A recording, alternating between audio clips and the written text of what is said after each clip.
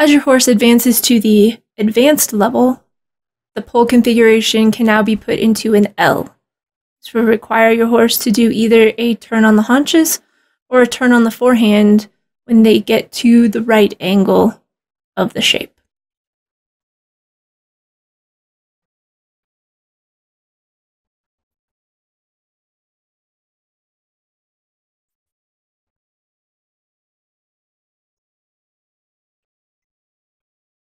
As you advance to the master's level, they can add a second angle to the shape in the form of a large Z, forcing the horse to do both a turn on the forehand and a turn on the haunches in the same exercise.